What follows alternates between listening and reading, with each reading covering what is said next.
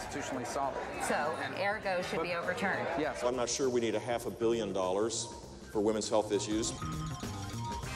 I will immediately terminate President Obama's illegal executive order. We should stop the executive action. Legal status, but not citizenship. Exactly. Marriage is a man And a woman. One man. And one woman. One man And one woman. We need to be stalwart supporters of traditional marriage.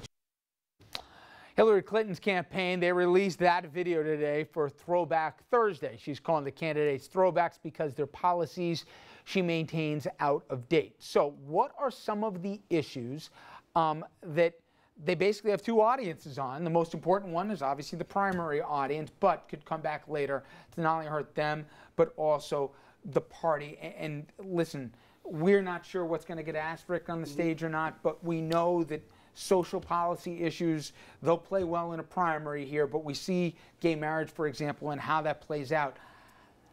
Would you counsel a candidate to say, listen, the Supreme Court took that off your plate. You don't have to worry about that. Don't go there. Or do you say, hey, the audience in Iowa or the audience in New Hampshire, they want to see me throw some red meat out on this, that I'm for this or for that, even if the polling says the country may be going another way. How do you handle that? Depends on, you're asking me as a consultant pundit, or you're asking me as a candidate? For both hats. What are you running for? Yeah. Wouldn't it be great if it was the same answer? You know, yeah. I mean, so for me, I would say, you know, I would, which I have. I sort of said something. I express support for gay rights. I'd say the Supreme Court has made a decision. This issue is effectively resolved. We need to move on and address the problems that we can affect. I think for some of the candidates that are looking to how do I get, you don't forget, they're not looking at how to get to 50%. They're looking to see how they get to 15% or 18% or 20%. So they're segmenting the population or the voters. And so some of them may want to appeal to a far more socially conservative audience that they think, you know, it will resonate with. So it kind of depends on the candidate as to what their objective is. But I'd say from a broad stroke sense of Republican, you know, where the party is, we were saying off camera a little bit before, I've seen polling results where more than 50% of Republicans, self-described Republicans, are in favor of same-sex marriage. 62% of self-described Republicans under 30 are for same-sex marriage. So over the long run, the Republicans, you know, if you're over 65, they've got a very different view.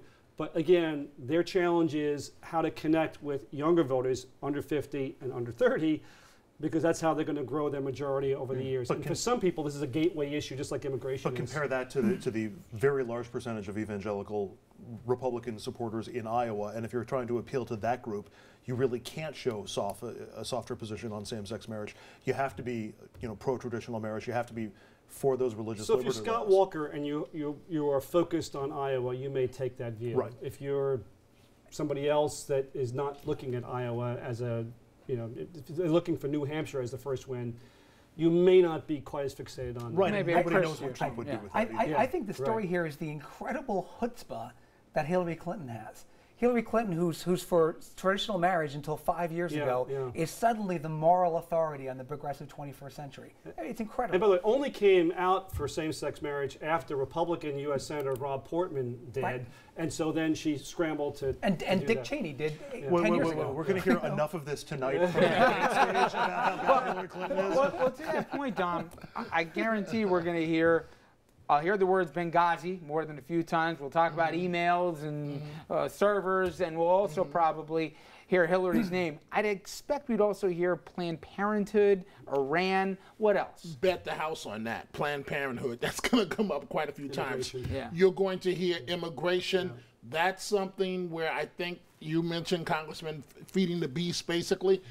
Trump is going to give you more of that red meat. So the area where they're going to look to... But there won't be consensus on that, right? Jeb Bush is of the world. He's going to find a way to try and make a position. He's the adult to Jeb Bush, it's going to be very interesting. Because if Trump repeats this on stage, what do you do when your wife is a Mexican-American? You have got to stand. You don't want to have another. You can't do Dukakis all over with the rape thing again. You have got to do something. And if you do something, you're going to offend the base. So he's in. But you know what? What's the one thing, you said it, people think Trump's authentic. They're waiting for that moment from Bush or whatever.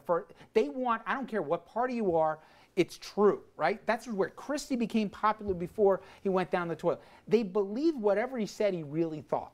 So if Bush doesn't go blue, but he gets really mad, he gets his face, he says, you're talking about my wife among those millions of people you claim are all rapists here, I think the public eats it up, even if they don't agree with him. But Trump is way too smart for that. If that's what Bush does, he'll go, I'm not talking about her. She's a legal citizen of the United States. Next.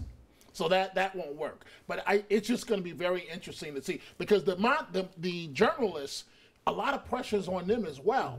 If you let Trump get away with building the wall and saying Mexico's going to pay for it without following up, you will be criticized in every single newspaper, the moderators, tomorrow. So, they're all seasoned journalists.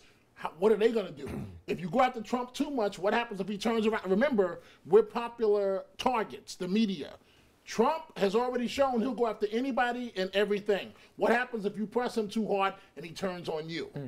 These two guys say, well, that's his weed, keep us out of here. You guys are in the media. Give me another one. Give me another subject tonight we hear about.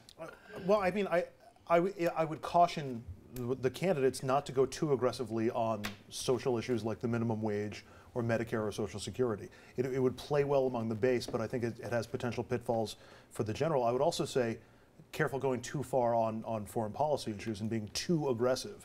Again, would play to the base. I think that's one of the difficulties. Are you playing to the base, which I guess you have to in the primary, or do you run the risk of hurting yourself in the general? When it comes to the base, I'm not sure there's anything that's really off topic. I don't think there's really any landmines out there. As long as you do it authentically and say what you think the folks want to hear. It's just a matter of not burying yourself too deep, that if you wind up being the nominee, you can't get yourself out of it. I wonder if there'll be a question about humility and temperament, specifically about Trump. That's whether good. that gets asked. That's good. Bush will, that's a great point, because I think Bush could proactively raise that. Yeah. Okay, when we come back, we're going to get a little closer to home here. Numbers, but not of the presidential variety. Cuomo and de Blasio, we know they're not BFFs here, but the numbers show one guy going way down while the other guy's numbers are picking up a little bit. I'll let you guess who's going in which direction. We'll talk about that straight ahead.